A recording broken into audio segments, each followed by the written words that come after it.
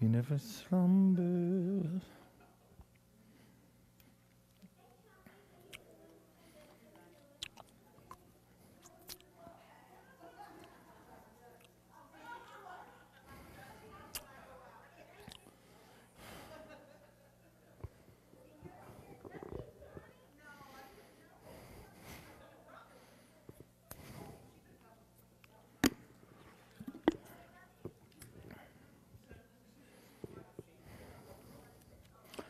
All right. So welcome once again back to Wednesday night Bible study. This is going to be our last night in the book of James, if you will. 5 chapters, 5 short chapters, but very much practical living for Christians, applicable to every part of our life, even in this day and age. Tonight we're going to be in chapter 5. We're going to wrap it up, verses 7 to the last one there, 20. We've named tonight's lesson the 4PS's. You know the postscript, like P.S. I love you.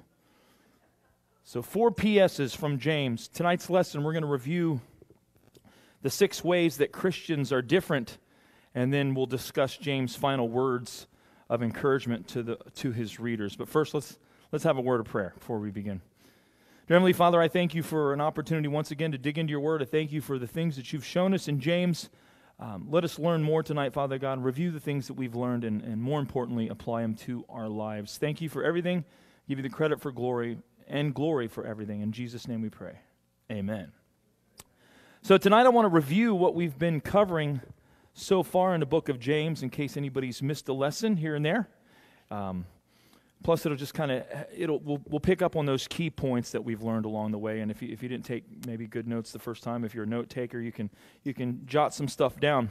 And then we're going to look at the last verses of chapter 5, where James leaves his readers kind of with some information they need to remember after they finish reading his book.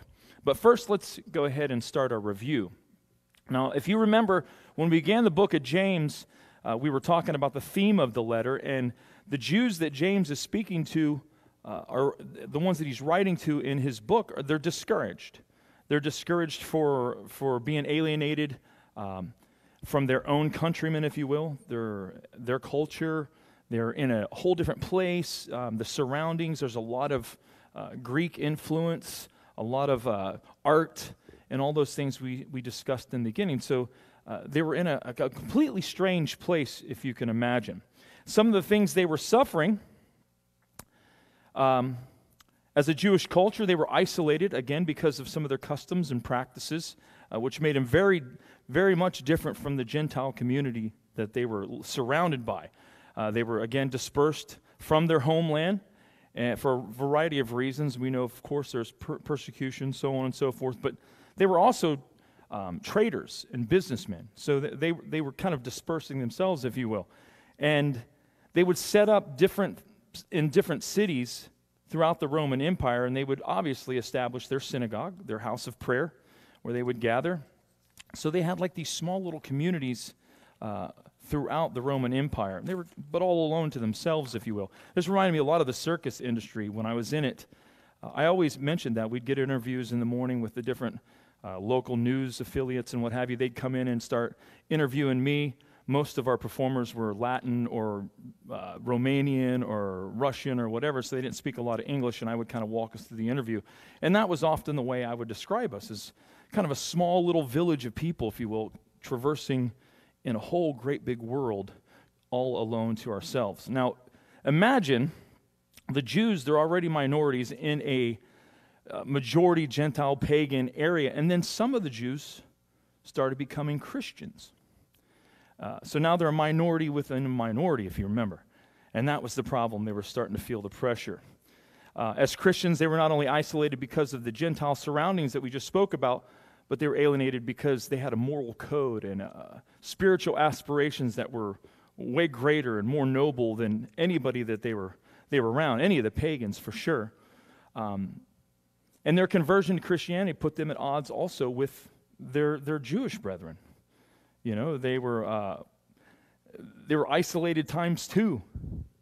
You know, many of them even began learning rather that This Christianity wasn't like a doctrinal adjustment, if you will, or it wasn't like an appendage added to Judaism by no means. In fact, they were very much learning that it wasn't anything like that at all. It was far greater, and it was completely different, and it represented a radical change in a person's attitude and the activity that they conducted in their life, in and around their life, if you will. And James says, a change was necessary if they were going to survive. If they were going to survive the persecution, the isolation. And now, the Jews are living amongst Gentiles, and imagine they have memories of Jerusalem. They have memories of their hometown, the holiday feasts, the feast, the magnificent temple, the priest and their priestly vestments, their robes, their garments, the parades, the worship, the sacrifice, all that pomp and ceremony stuff that kind of went along with the Jewish religion. Now they're Christians. They're in a completely foreign place. They're meeting in homes. The most elaborate ceremony that they have, from what I'm learning, was the breaking of bread, the sharing of the cup. It was the only ceremony, really. Again, there were no priests dressed up. There was no pomp. There were no parades. None of that stuff going on. So now they're feeling completely isolated. Not only that, but they're starting to think, man, I'm kind of homesick. This new religion's not at all. I mean, we were bound by so much. We had to do so many things. We had to offer this. We had to go and do that. We had to pray. Face this. All these kind of different things. It was to them. It was an odd place to be. I can imagine maybe some of them were thinking of going back to Judaism. Maybe some of them were thinking about possibly letting go of their Christian faith. So James is writing to those kind of people. That's who we're talking about. If we were to summarize the book of James, or if I were to, I'd say it's 6 ways that Christians are different, or it's 6 ways that have changed in a person's life to reflect their sincerity of their faith, if you will. It's an outward change that can be seen. And James is saying, in order to survive in a world full of disbelief and persecution, you're going to have to change. You're going to have to walk that walk. If there's no change, there's no survival. 2,000 years has gone by, and it's still the same for us now. If we don't change as Christians and try to walk as Christians, we're not going to survive. We'll survive as something, but it won't be a Christian. So let's go over 6 ways Christians are different according to James. Number 1, they rejoice in trials. Now, I've included the scripture. If you want to jot that down and go back later on and chew on it, that's absolutely wonderful idea. But we won't have time to go through and read. We'd have to read the whole book of James again this evening. So again, I put that up there for you. So Christians rejoice when there's problems, knowing that perseverance through the trials is going to help them to grow spiritually. People in the world, they give up. They get angry. They get depressed at adversity. Christians, on the other hand, we respond to trials with joy. I was just having this conversation. Harley came. She called. She goes, Papa, I need a word. I feel defeated. And she was out working. The way her pay is, she's part salary, part tipped employee when she's delivering on certain days. And she's worked all afternoon, delivered 13 orders, and received $5 in gratuity. And was taking it kind of personal and what have you. And really emotional over it. And I was like, baby girl, you first of all, don't take ownership of anybody's lack of, or generosity for that matter. That's not for you to have to deal with. You can't do anything about that. But she went on to talk about a few other things. I was like, listen, one of the things I'm studying in the book of James right now, if you come, you can hear all about it, is when we are going through trials, that's when we need to realize, and we do as Christians, that's when God's closest to us. That's when he's working on us. I was trying to share that with her. I think of it like this, as a work zone. When I worked down in Sarasota, I was equipment operator, and I was loading dump trucks on the Legacy Trail. They picked up 12 miles of train track that used to run for the circus train through the town. And they've made it a biking path, exercise place to be. And we would put these cones out. They'd have caution tape and what have you. And what's that there for? To let you know, hey, work area. Men working. Stay back. Men and women working. Stay back. Go a different way, detour, all those kind of things. Well, think of it the same way with Jesus. Think of it as him putting cones and caution tape around you in your life. You know, he's at work in your life. Yeah, it's messy. There's holes, there's detours, there's inconvenience. All those things that come when you come. We went up to Brandon Hospital. Pastor Arlen's like, because be careful, man, it looks completely different. It's got it all walled up, and he ended up having to walk all the way across to the other side. It's a mess. There's a lot of inconvenience around it. And that's what James is talking about. You know, the Lord's working on us, is what I'm saying. If you imagine it like that, imagine he's working on you. He's helping you grow. You know, the work will be finished at some point and better when it's done. But for now, we got to hang in. We got to persevere. So this first way that a Christian is different is they rejoice when there are problems because they know Christ is working on their lives. The second way that Christians are different, they respond to temptation with action. They take action against sin.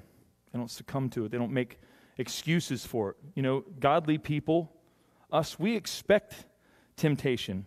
We expect trials in those parts of our life. And we deal with it through prayer, through self-control, knowledge in God's word, the stuff we're talking about here this evening.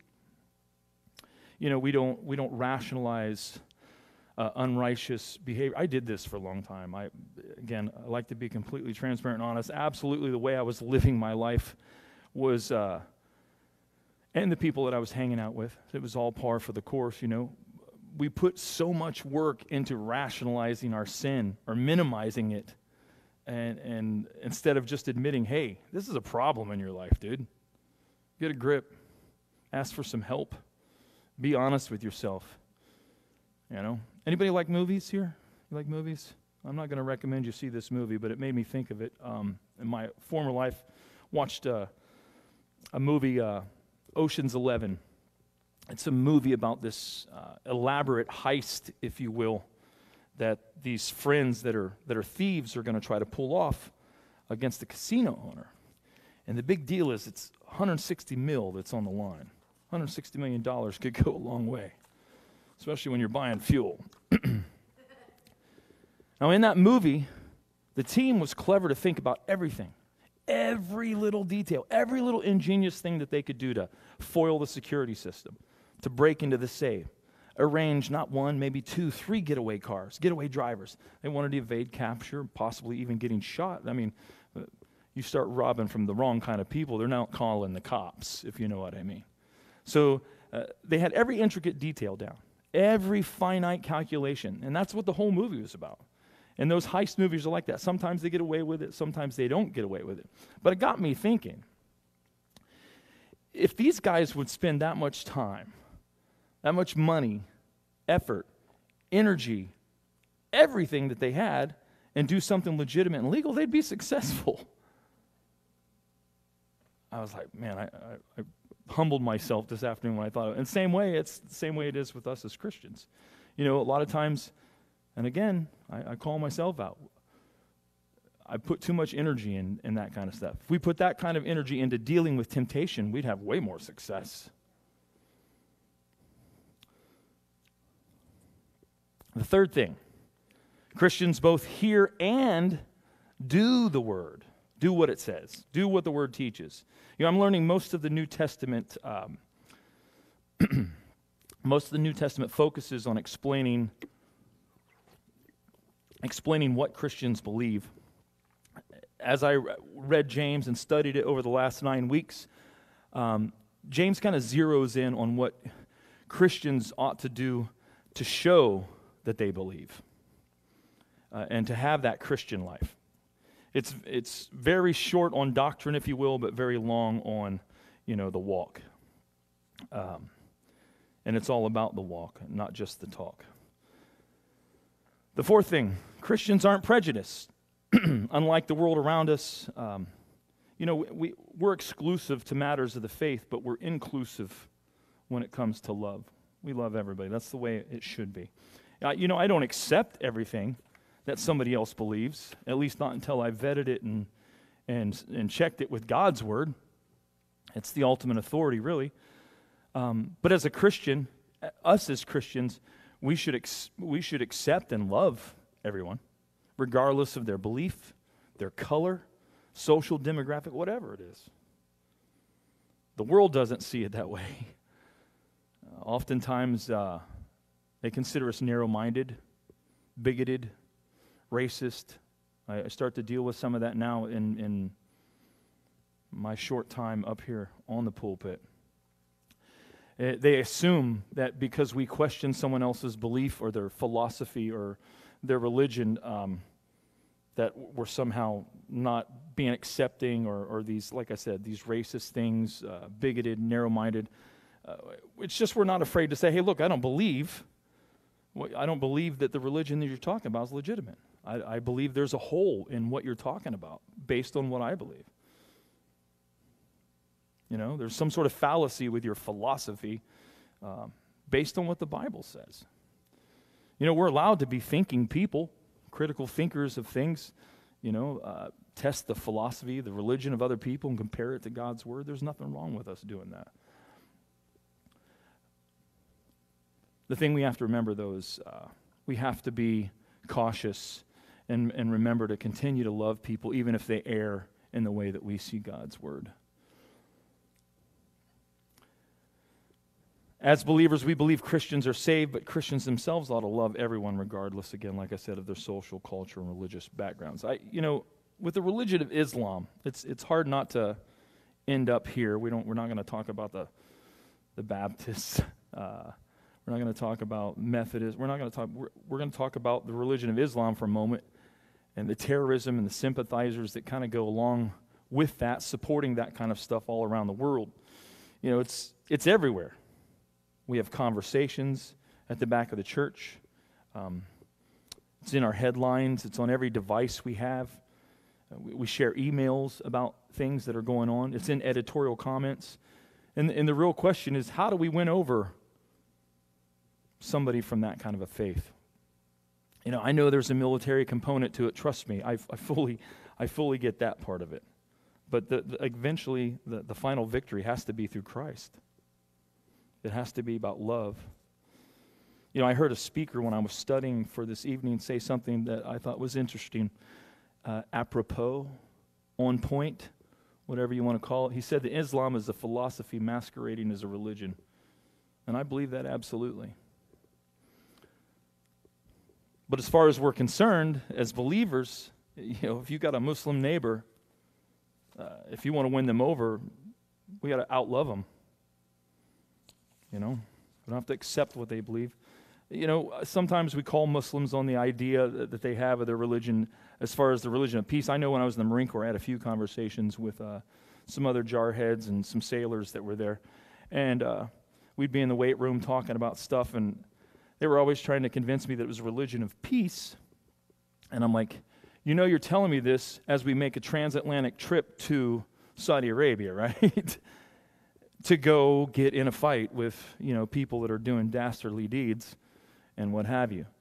And it's the same thing. We're still overwhelmed with that kind of evil. There's terrorist attacks, there's war, there's heinous beheadings, all in the name of or by the people of this so-called peaceful religion.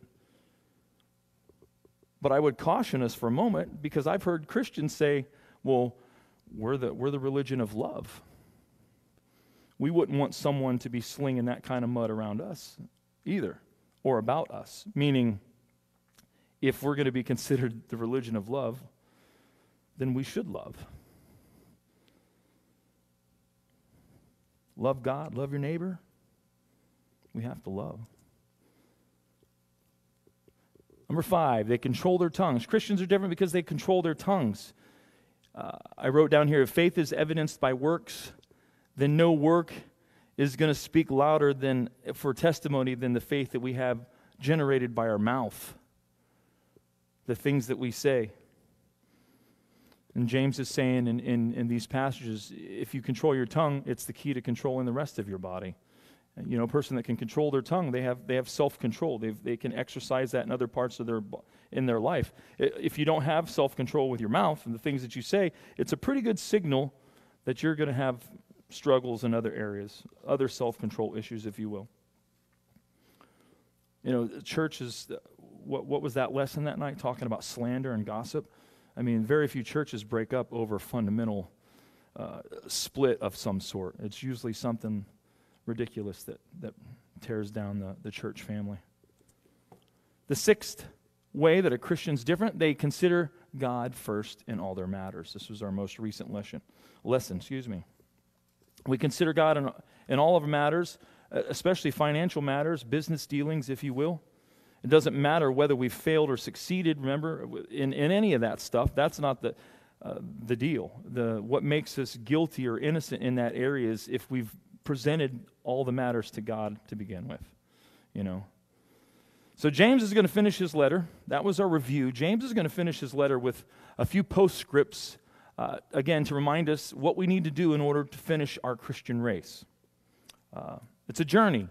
I think sometimes as Christians, it's very easy for us to know. I heard this, and I think it's a wonderful saying. It's very easy for us to know the destination, and we forget about the journey.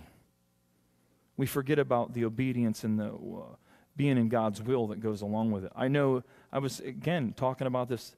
I feel like I got to make up time with my kids. I'm like, man, some of the things I taught you weren't right, you know, and I try to, and I'm sure they're just like, oh, he's preaching again, you know, but I'm excited about it. They need to know the difference.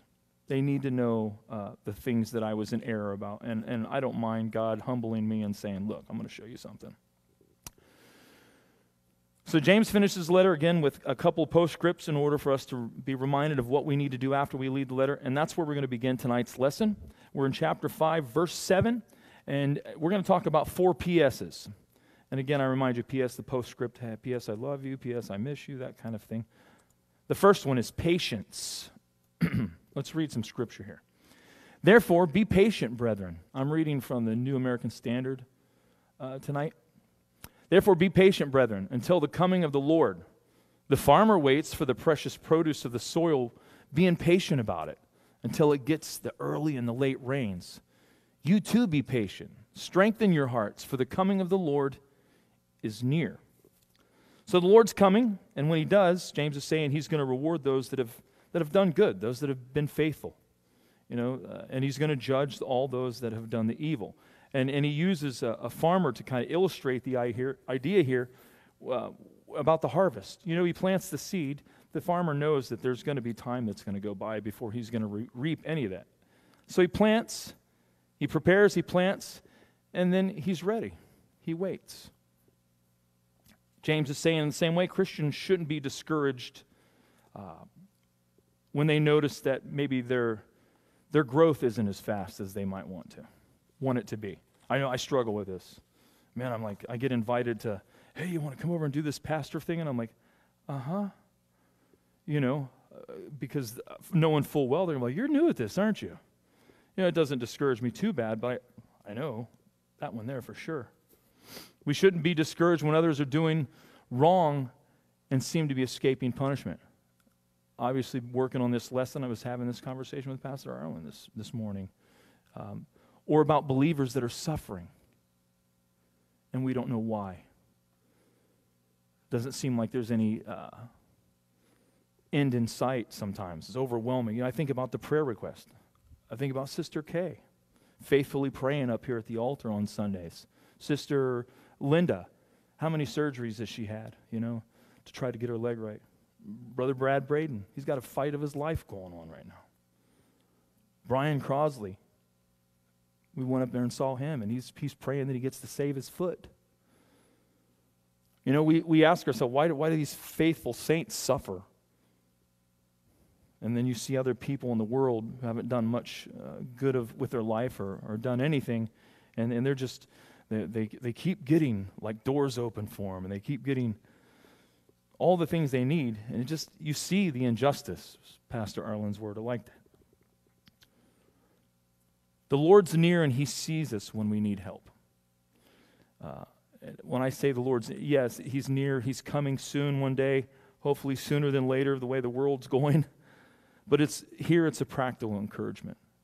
You know, God's here. He's present. He's aware of our difficulties. He knows what we're going through. He's close at that point. Back to the be joyful in those times. Do not complain, brethren, against one another, so that you yourselves may not be judged. Behold, the judge is standing right at the door. As an example, brethren, of suffering and patience, take the prophets who spoke in the name of the Lord.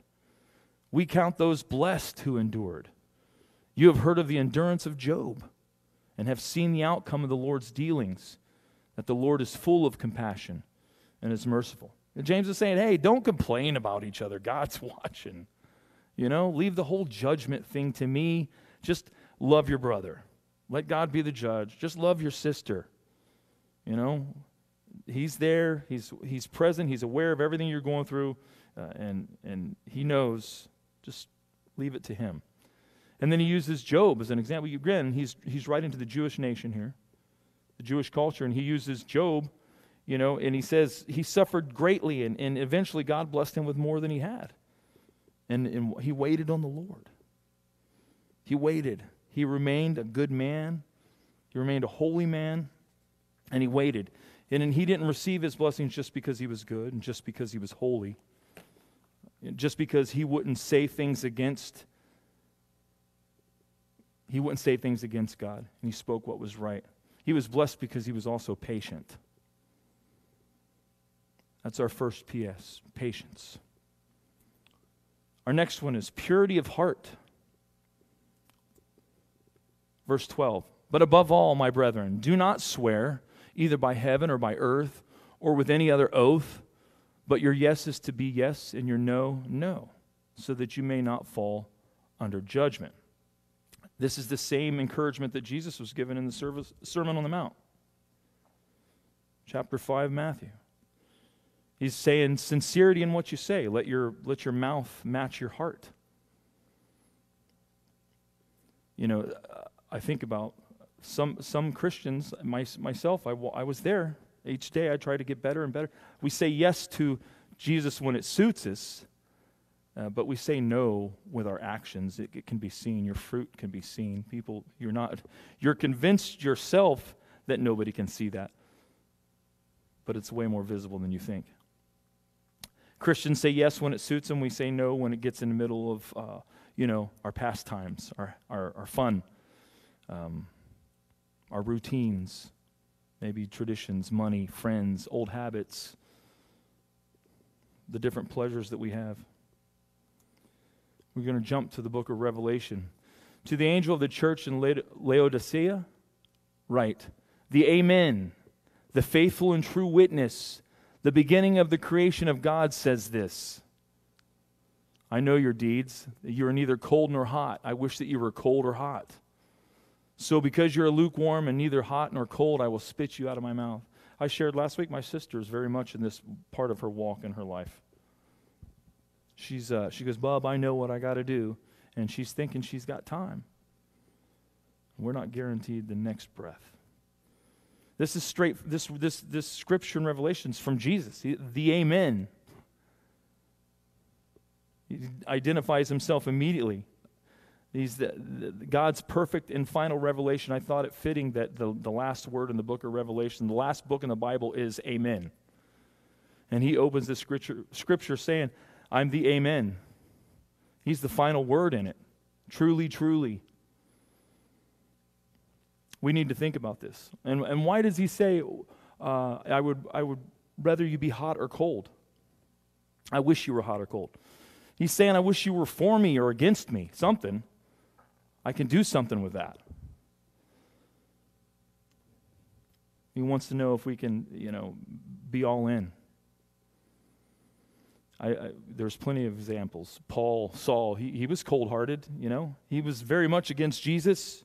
But Jesus says to that guy, hey, I can work on him. I can change his heart. Somebody that's cold and says, I don't know anything about religion. I can't be convinced. I can't. Really? Jesus spit in some mud and put it on a guy's eyes and he could see again? I can't be convinced of that. I'm cold. I have no opinion. He can work with that person too. Show them things. Light a fire under their backside. But he says to a lukewarm person, he says, you can't do anything with that person. Yes, no Christians. He's saying they're not Christians. They know the talk, they know the routines, but they never really, really get hot for the Lord. Real Christians say yes with their mouths, yes with their hearts, and yes with their actions. I can give you a tip how to get there. I've learned it. It's all this right here. Getting this Bible stuff, getting it right in your life. I know I'm preaching to those that are at Bible study. This isn't a Sunday morning message to where I know you guys are faithful. I know you're in your Bibles. That's why you're here. But we should still try to be honest with ourselves about everything. Make an experiment out of it, if you will. Tell yourselves the truth. Say what you mean, do what you say. A little self-examination is my new phrase that I like to use around the kids. Hey, time for a little self-examination time. A little self-inventory. I think if you do things and I don't know, we're funny. Sometimes you do things, you don't think about it, and all of a sudden you find yourself in a dishonest moment. Maybe you didn't say something that could have helped somebody, but then ultimately hurt you. It's those moments I'm talking about. You can call yourself out on it. Say, hey, there's something you did wrong. It's not right. And get help if necessary. Make an effort to hold yourself accountable. When you do that, it breaks down this facade. It puts you're malleable at that point. God can work with you when you get honest with yourself. When you strip away all that stuff that you keep trying to lie and convince yourself about, God can start working with that. I know. I 100% know that. The third PS, pray, prayer. Is anyone among you suffering? Then he must pray. Is anyone cheerful? He's to sing praises. Is anyone among you sick? Then he must call for the elders of the church that they are to pray over him, anointing him with oil in the name of the Lord. He doesn't say, maybe you should pray. Or, if you get some time, you can fit it in there, pray. He's saying you must pray. In the world, when people are happy, they celebrate. They eat, they drink, they party, they have a good time. When they're sad, they cry. They become depressed. They pout. Nothing ever good happens to me. Maybe some of them are stoic. They're just kind of, this is my lot in life. They don't use that word. They'd have to read the Bible, right? When they're sick, it's more the same, but it's usually crying because they can't go party and celebrate.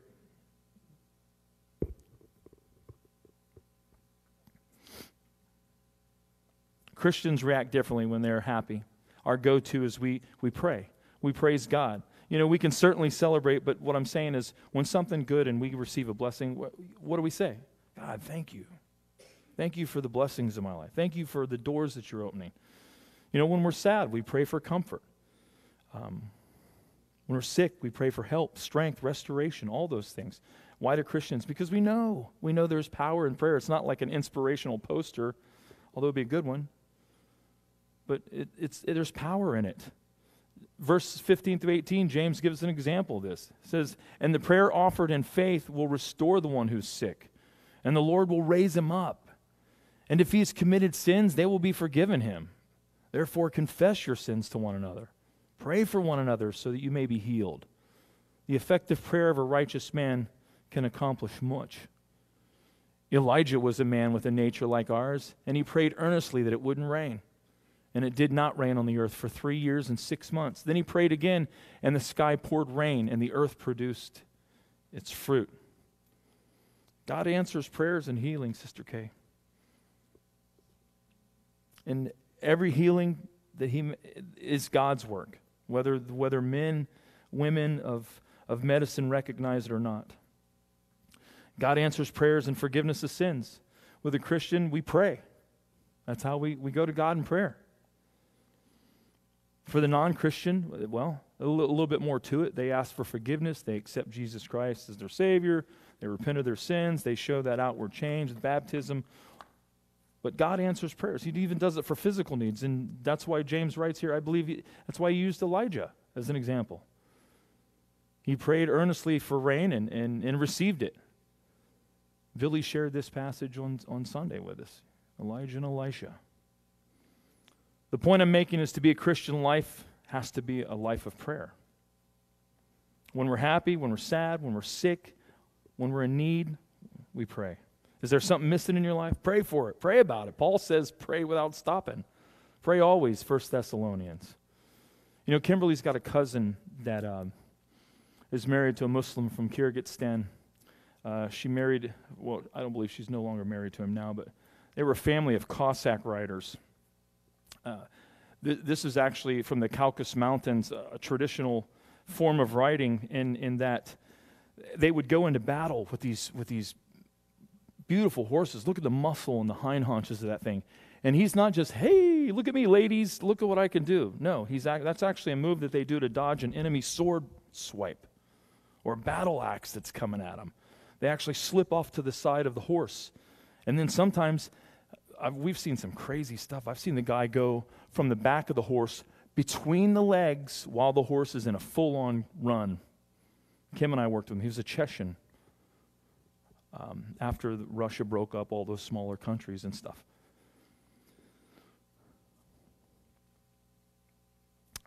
So it was a type of writing. And the reason I bring him up is because he was a Muslim and he talked about prayer.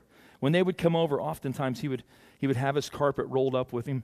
And they almost worked for us for a little while. They came over and kind of interviewed, if you will. But he made a big deal about praying when he was with us. If he was there for any length of time, he had to pray 5 times. He had to face east. He had to find the most eastern portion of our home, go into it, take off his shoes, get down on his carpet, and face east.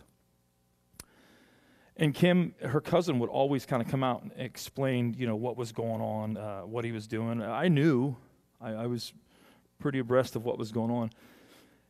But we never discussed much of the Muslim religion and him praying, other than they tried to make it a spiritual moment.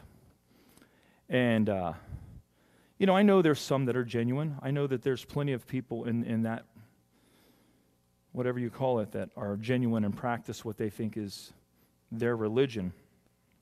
But there's other motivations on why they pray. It's because it's demanded that they pray. Otherwise, there's severe punishment for it. But I got to thinking, they act like that's a lot of prayer. 5 times a day. I'm trying to get in the habit of the first thing I do when my feet hit the floor and turn off the alarm, if I have one set, is to pray.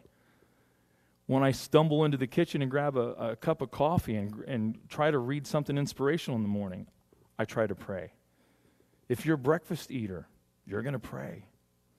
Maybe you get a phone call from somebody, Harley, hey, Dad, I got a promotion. That's awesome, baby girl. And I hang up the phone. I don't get down on my knees or any of that stuff, but I'm like, thank you, God. Thank you for working in her life. We pray. And that's not even lunchtime yet. Then you pray for lunch, and maybe something comes in on the prayer chain. Somebody walks in the office. I need prayer, Pastor Arlen, Pastor Rick. I don't know what to do. How many we were up to? Yeah. I pray for the Bible study. Pray before I study. Lord, show me things. Teach me so I can teach others. But it's an ongoing part of our life. It's the substance of our relationship with Christ. It's conduit. It's the channel. When we're talking to Him, we feel more like He's present in our life. It's absolutely necessary. The last PS, pause for serious reflection.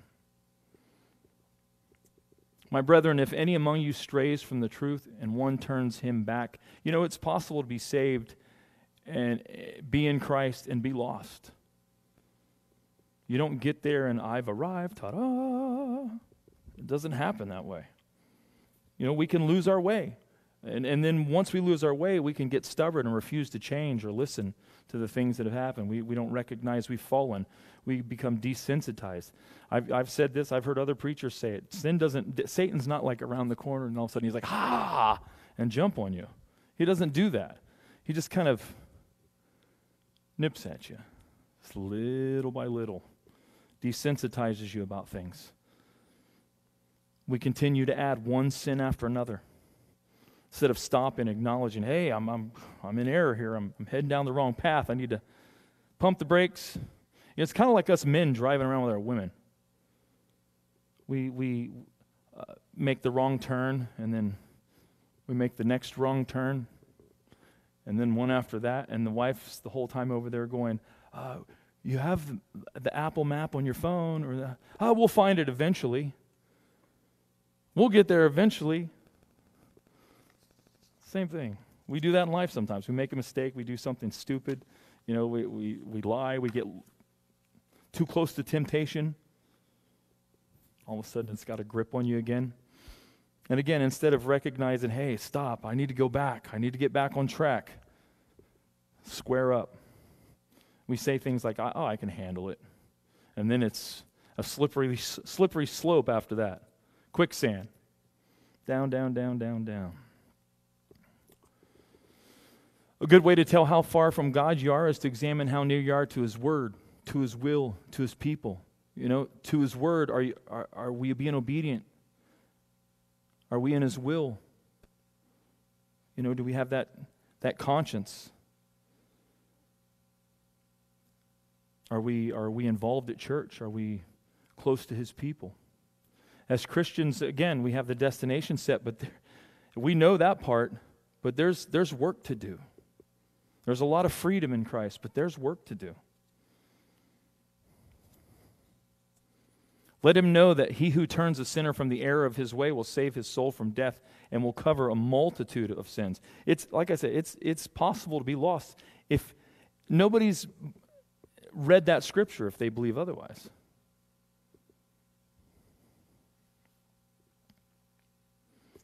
We should be on guard to help each other find our way back. If you find yourself in that position, here's how to help.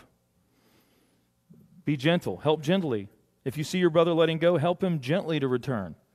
If you neglect to do so, who's gonna rescue you if that happens?